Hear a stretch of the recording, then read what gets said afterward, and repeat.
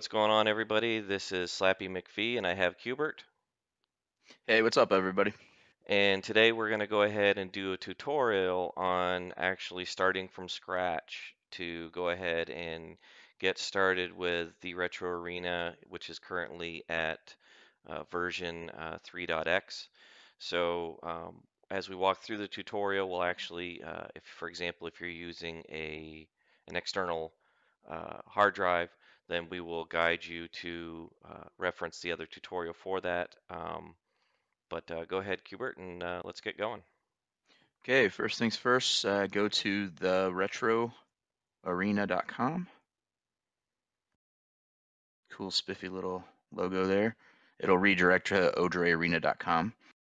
Go ahead and click on Downloads, and then you'll click on Mirror 1.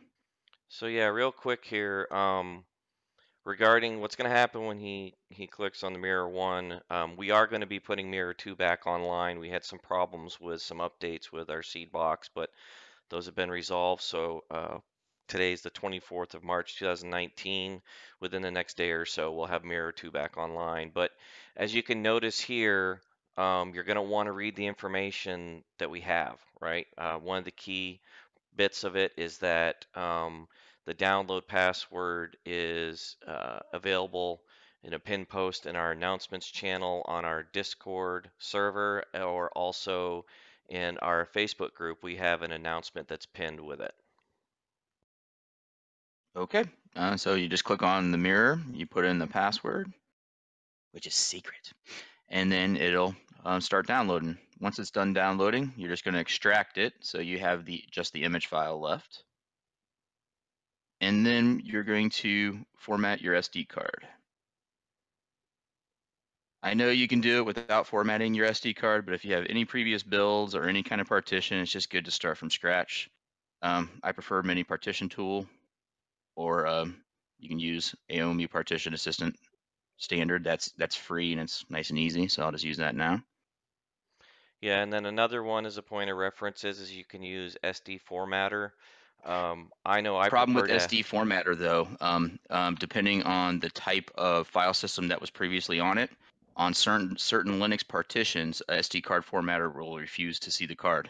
Well, that's if you're To using version format it. 5, so that's what I was trying to Exactly. That's get what I was to, is about to that say. There's an upgrade. Sorry. yeah, I still use version 4, Mhm. which you can still find and is available. And you also raise a really good point. So if you're using an eMMC, or, especially with eMMC, you're going to want to use the disk part tool, which we can go ahead and kind of go over. We'll do a supplementary tutorial that actually raises a pretty cool point.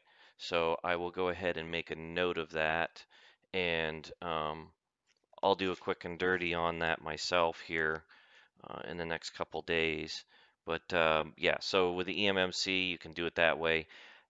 Actually, if you find speeds being pretty degraded, um, doing the disk part, if you're using Windows anyway, will actually clear up a lot of those errors, because it actually cleans the master boot partition table on it completely. So, sorry, Q, go ahead. That's all right. So I'm going to just do it my way because you said you're going to do another tutorial here. So I just go ahead and first of all, I make sure it's my SD card. So I know that this is my SD card. So I'll just go ahead and delete this partition.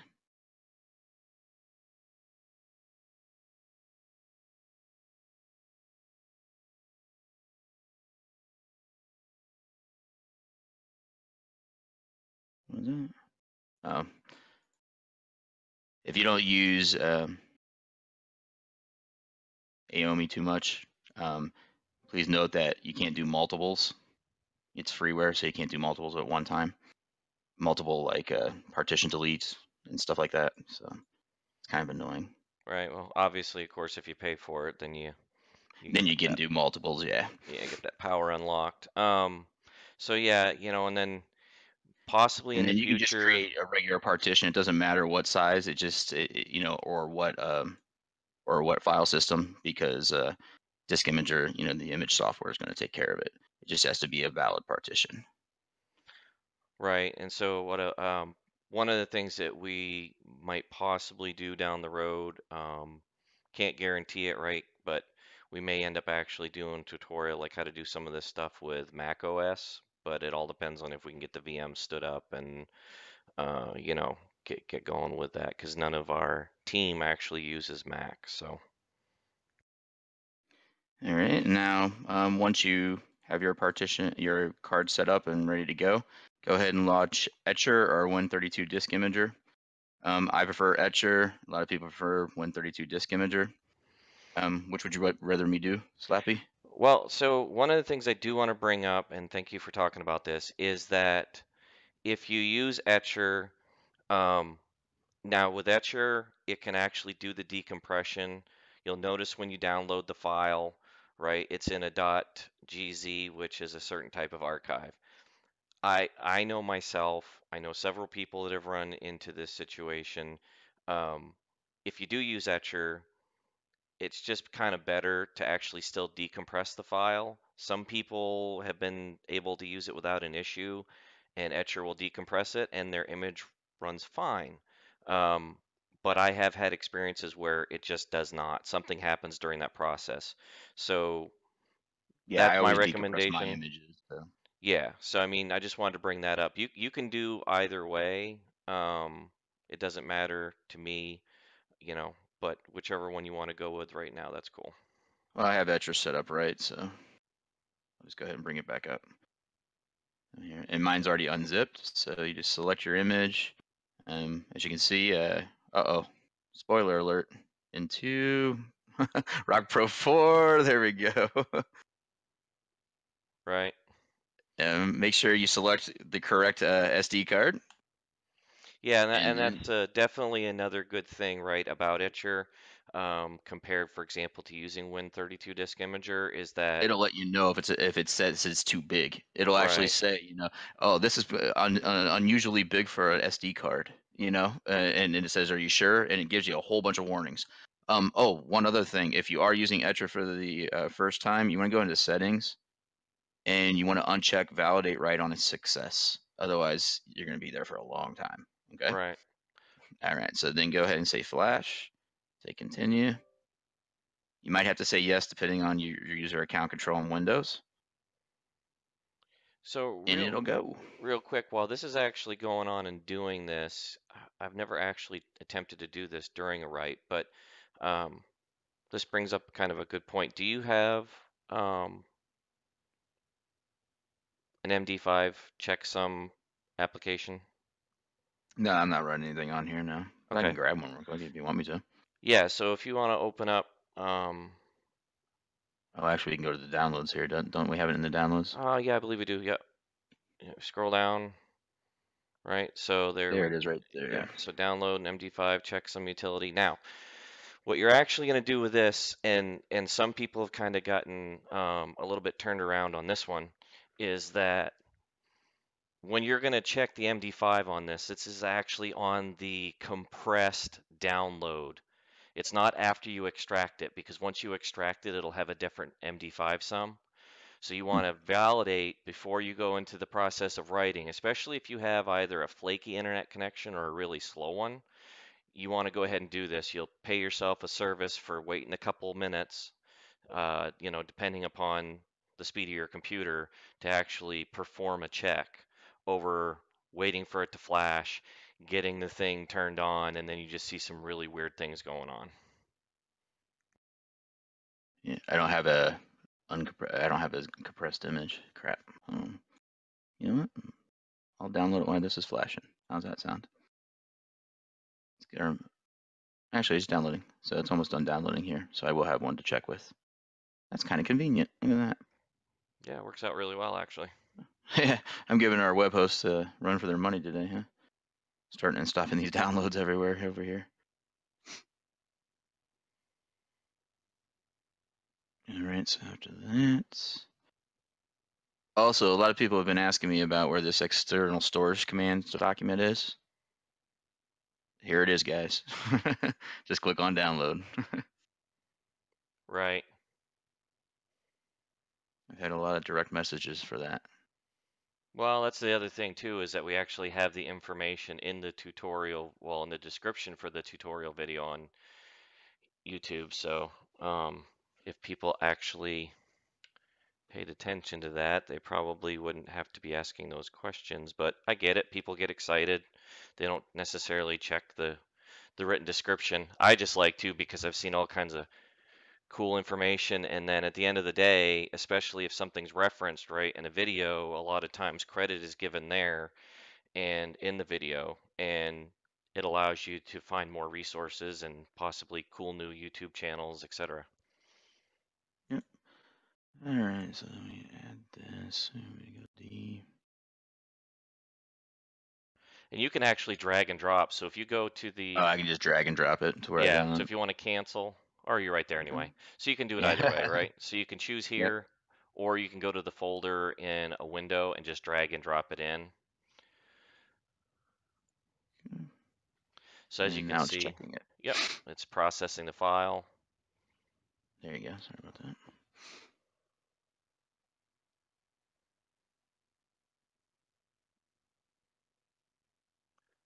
Right, so there's the current MD5. So then if You want to you, compare that to your on yeah, what's on the website. yeah, And here is your MD5. Content is protected. I was trying to copy it. really? Okay. Yeah. I have So to I was trying to apologize, copy guys. I'll have that. to, but you know what? Make it, just minimize the, or make the window smaller. Yeah, no And problem. And then I'll copy it over top. Yeah, underneath here. yeah, and I mean, so that's something we'll have to address on this page because You it just should basically be, have to look at the last three on here and the first four. So that's it. Yeah, so you can yeah, pretty much assume that it's not going to be any much different if you got those right. So, yeah. but that So is right. it looks good. So that should be fine. That means you got a valid image. So you're all good. And our image just finished writing too. So we're good here and we're ready for first boot. Before we boot up the first time, since everybody's going to be using everything, over the network, Windows 7 and Windows 10 has a problem seeing Samba shares. Well, it doesn't actually have a problem seeing the Samba shares. It's just been disabled for security reasons. So if you have Windows 10 or Windows 7, just click on the Windows key and then type in add. Just type in add on your keyboard. It'll automatically, you'll see turn Windows features on or off. And then you'll scroll down and you'll look for SMB 1.0 CIFS file sharing support. You're going to want to make sure that that has an actual black check mark, well, a black square in it, and then just say OK. Yeah, so for further clarification of that, essentially what they've done is for security reasons on default, they've disabled version .1 of Samba because it's an older version. However, a lot of Linux distributions are still using the older Samba version, so that's the reason why you need to go through these steps. Okay. So once that's done, you'll be able to see your Odroid in your Windows Explorer, and you'll be able to map a drive so you can actually scrape from the network. And you don't have to have one of your USB ports taken up. So let me go ahead and reboot this. Okay, here's first boot. First boot, you might just get a black screen and then you'll see it reboot again. And in this process, essentially what it's doing is it's resizing the partition, the main partition on your media of choice, be it eMMC or SD card, um, to take up the full capacity. Yeah, don't skip this one, by the way. You can press enter to skip it, but it's better to see it if it reboots. That way you know it's already resized if it goes all the way through. Did that make sense? Yep. What I said? Okay, good. All right, so first things first, make sure you have your controllers plugged in and map your controllers. So yeah, so while he's doing this, actually, I'm going to bring up something that kind of is a sticking point, right? So one of the traditional gotchas that we see with people that are using Xbox controllers. So before you hit the OK, hopefully, Oops, sorry. oh yeah. So I'll have you go Well, no, back. I can go back into Yeah, configure and put this. So yeah. we'll just do it this way. So what will happen is a lot of times is that once you get down to the shoulder buttons or the triggers, it'll actually skip it. right? So there's no reason to get concerned if it skips. Just take your time. If you happen to see that, come back in and remap. But and you might even want to actually go in and clear out the controller config and then come back and remap. But you can actually scroll back up. So as you can see, what Q's doing here is you can scroll back up and, for example, he's showing you not define. So you click A, and then it'll actually tell you to press anything, and then you can actually map those properly. So, if you have one of those controllers where it skips, one of the things you want to be sure of is that you don't roll through this so fast that you're not able to pay attention to ensure that every key press and button, etc., is actually being recognized. And then, as you can see, very quickly it happened in there. You saw some bleed through the terminal where it was actually populating the information into the various emulator configs for the controller. That's just a little small bug. That doesn't mean that it's something earth-shattering or terrible, right? All you have to do is hit backwards and it'll clear out. Either that or else upon reboot. So what Q just did there was, for the purpose of the tutorial, is he went and he disabled the BGM. Exactly. So we could hear everything, so it's not so loud and overpowering there. All right. So we have everything there. I'm plugged into my network, and now we should be able to see the Odroid in our network. So if we click on network, Yeah, and here's then Odroid. if you don't see it, what you can actually do as well, and what I suggest to Refresh. people is sometimes it'll just be wonky, right? Like you just won't see it. If you actually go up to the top and in your address bar, you can put in the / Odroid, right? And you can tell it, you can force it to go look for that host name. And then what I like to do actually, Q, and I suggest to people Also, do. though, some people might have to turn on network discovery too. Someone Oh yeah, might have it turned. Oh yeah, that's one thing we do have to show because sometimes it won't even search at all; it'll just come up as blank. yeah, So if you have Windows 10 or Windows 7, Windows key again, and then network discovery. I think it is. Oh, I'm sorry if you know how to type.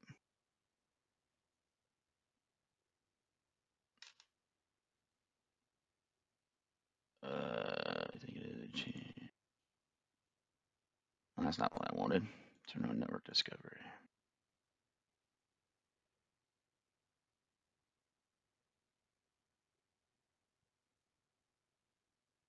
Well, you network. know what? We might as well find out how to do it. So,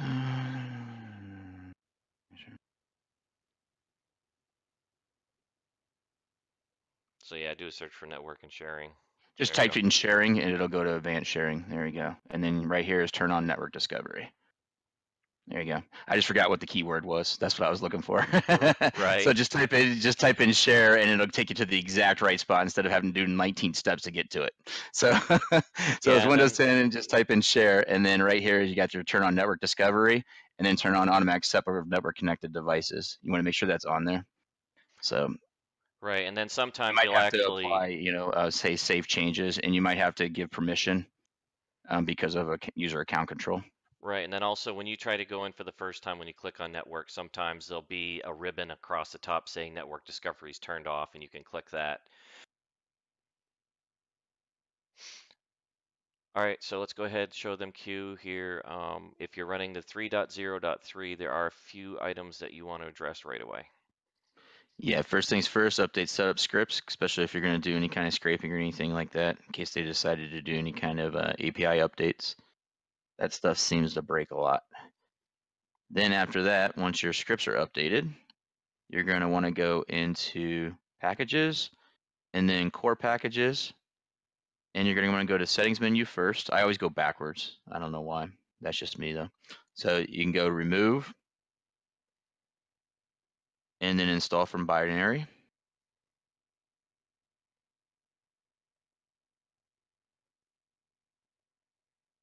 All right, and then go to run command, remove, install from binary. Right, and the reason why we're doing this is because we discovered a few updates after we did the release, and it got out there to much larger public consumption compared to our internal testing team, we had to address a couple things. Okay, well now we need to reboot here, and have no fear, people. There's no hard drive attached, so it will not take long at all.